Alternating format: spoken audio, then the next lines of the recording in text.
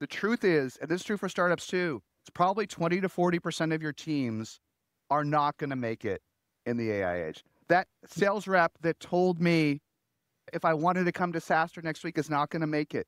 He's not aggressive enough. Okay.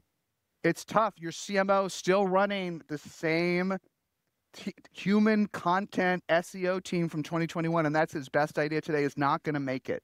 Not going to make it. The CRO that doesn't believe in AI in the sales team, except for some maybe enterprise stuff, is not going to make it. Certainly, we have a great CCO summit coming on here today, hundreds of the best CCOs. Folks that think that customer success experience from that junior folk that said he had 1 hour dude next week, they're not going to make it. They're not going to make it. So I don't know how this will all play out, but I think the notion that everyone wants to be reskilled, a lot of folks don't want to be reskilled. A lot of folks are comfortable working in slippers from home 3 days a week. They don't like it when I say it on LinkedIn, so I'm just saying it among friends.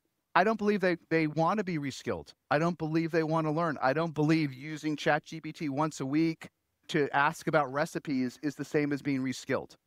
So this is, not only does everyone have to move twice as fast, but it's tough. I don't think 20 to 40% of our teams want to change.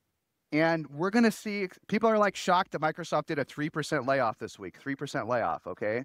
But those are folks that can't change. They need new people to change. We're going to see this trend accelerate. We're going to see more and more layoffs of companies that are doing well, and the net headcount is not going to go down. They're just got to reskill people. It's brutal, but if you don't do it, you're going to fall behind. You're going to fall behind.